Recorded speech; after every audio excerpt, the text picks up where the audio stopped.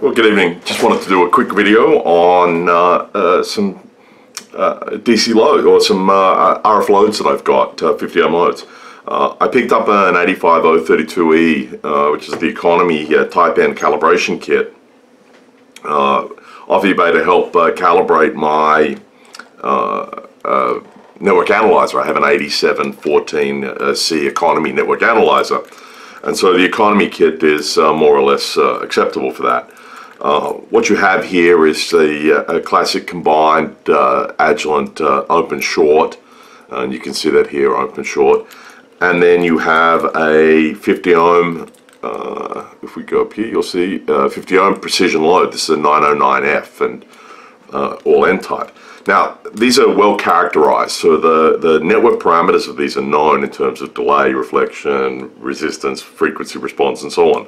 And so I can put those parameters in as a set of known standards into the network analyzer, and then I can use this to create a reference plane that I would then go and analyze my devices from. But I didn't want to show you the kit. What I wanted to do was to show you the loads. And so what I have here, and this is the 909F. I also have two of these loads here, and here you can see these are little HP909A loads, and they're 50 ohm loads. So what you can do is you can look to see how the loads are good. Now these are actually all good. All three of these are actually all good to from DC to 18 gigahertz. Now, unfortunately, because I have an economy network analyzer, and I really don't do any work above 2.4 odd gig, above Wi-Fi sort of levels, I didn't really see the need to get a better network analyzer. But what I can do is look to about 3 gigahertz. So when you put one of these devices onto a network analyzer and tell it to look at the reflected signal, basically what you're doing is looking for the standard wave ratio, and the standard wave ratio tells you what the voltage is based on how well the load matches the output impedance of your device. So in a 50 ohm world, if you had a perfectly matched 50 ohm load, then you would have a standing wave ratio of 1:1. There'd be basically no reflected wave. And you can go look up the standing wave ratio and so on and see that, and see what that means in terms of antenna theory and so on. But fundamentally, what it does is it tells me whether or not the load is matching the impedance that's expected at a particular frequency, because I can look to see what the reflected wave is. So if we go and have a look at the specifications, you can see the specifications, and I'll bring this over. You can see the specifications here for let's zoom in a bit. For the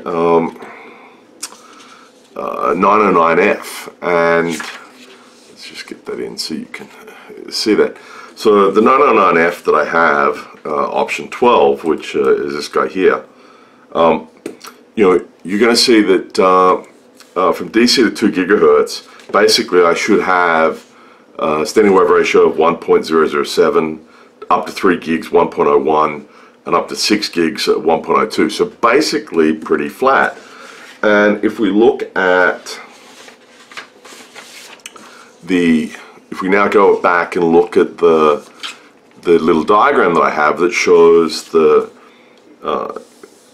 SWR view for that load for this guy, you can see that basically a very close flat line around 1, so well below what the actual specifications were, which was out to a 1.01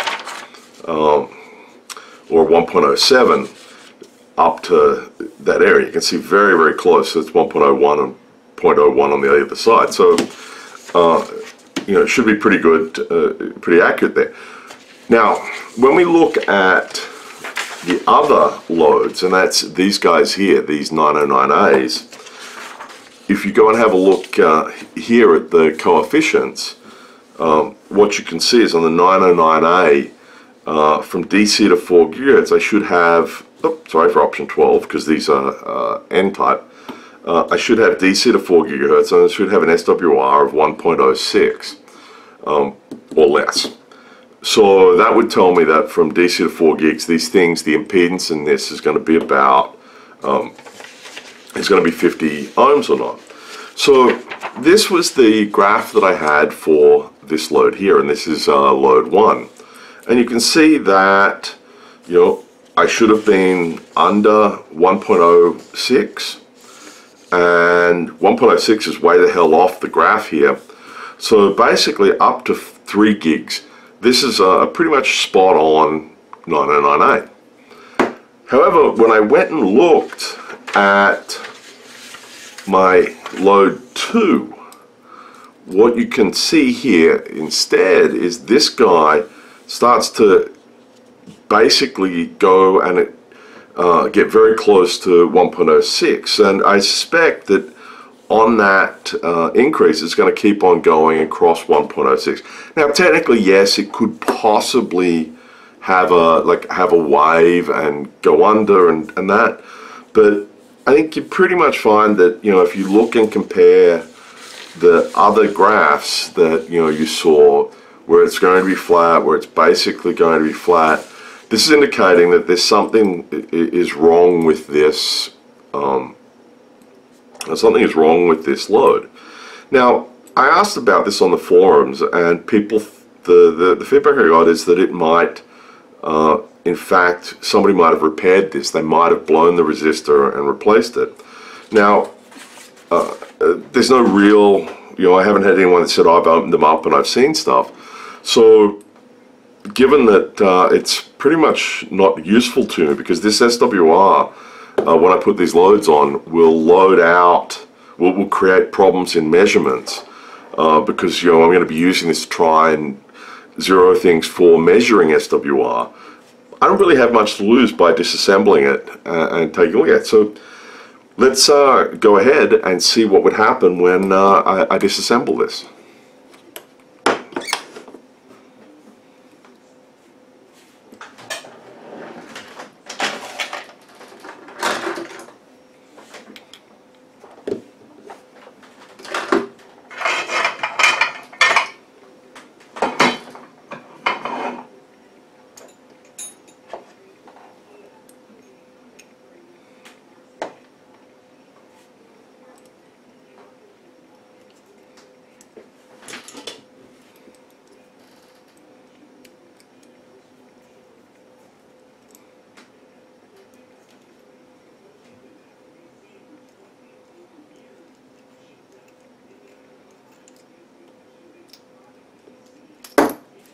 So we go and get to the pin, and the pin, if you look at it, looks, don't want to lose the little, crap, the little cap there, that basically, that little cap, if you can see this, the little cap there fits inside this, and it's going to push against the bar in there, so I need to get. Okay, there we go. I think I've got that back. At least it looks a bit springy again. Okay, now this looks like it is completely. The manual says there is absolutely nothing serviceable by the user in these, and I would not disagree. It looks like there's like a little index there, which I would not be surprised if there was some tool that went over, you know, and then you screwed in like a lock point that gave you the capability then to turn it and get it out of the shield there. There we go. So I've never taken one of these apart,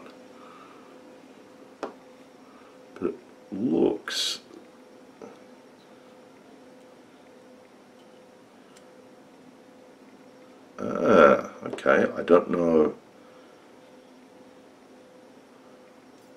Oh, it does not appear to be any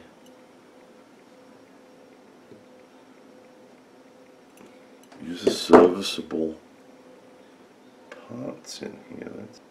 So you can see, I wonder if you can see in here, you know, a little torn off item. I wonder if this has something to do with that.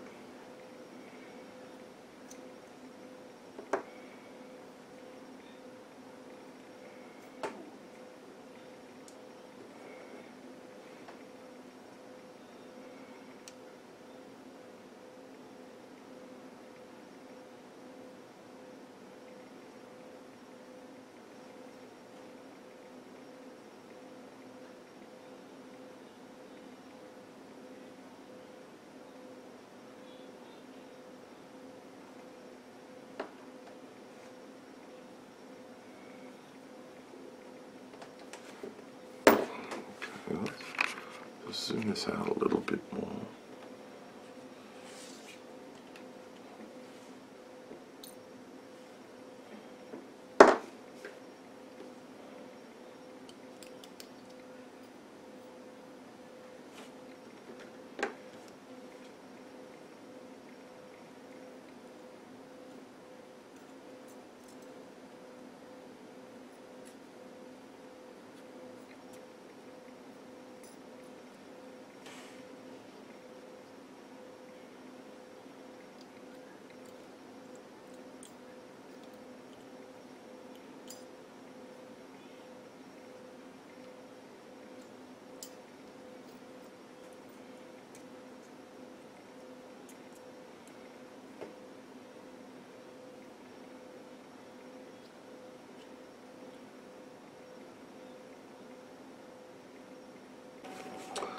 So I don't know if you guys can see this, but this looks like a little bit of like nichrome or something like that.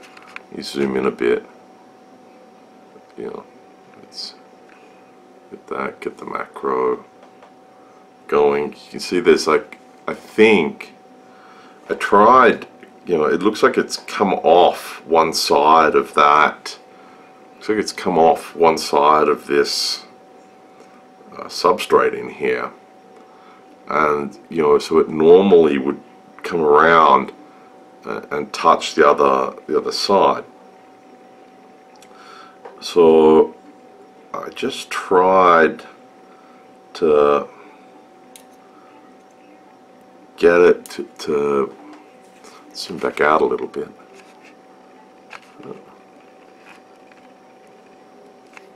I just tried to sort of bend it down and see if like I can create a little contact over the edge there, and then just simply slide this in. Yeah, because you would expect that if this was as simple as just simply pushing this together like this, this is actually how they would build these things, and so clearly that isn't the case. So now let's drop that end in there. Let's screw this back down again. Let's drag over the EEV blog meter, trying to help Dave out there. So, you know, 0. So let's get in and see if I see whether or not that made a difference.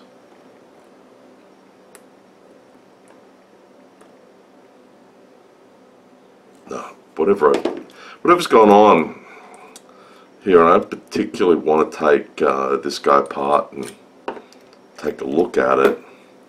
Really doesn't seem to have done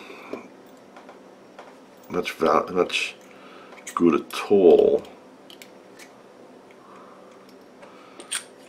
So let's see what happens if I take that thing out completely.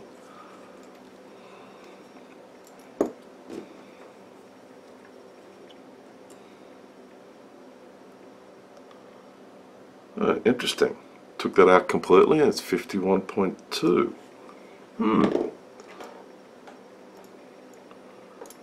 Hang on. Let me go stick it on the network analyzer. Well, there we go. I think that what we got out of this was a little tear down, more so than an actual repair. So if we come in and have a look here, you know, we can see some of the components. There's a little spring, there's a little post. This is the pin.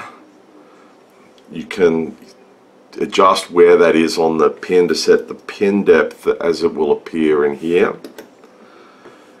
There is some additional components here, and then there's this interesting piece here, and this is going to be the actual load, and you can see that I think this little sheet of nichrome has come off, is delaminated from it, and you know, had a little, as you can see, there's like a little piece missing here, and there was a little piece on the edge, you know, and if I just bring that, scroll it in, come on, you can see just there that little piece broke off this when I took it out.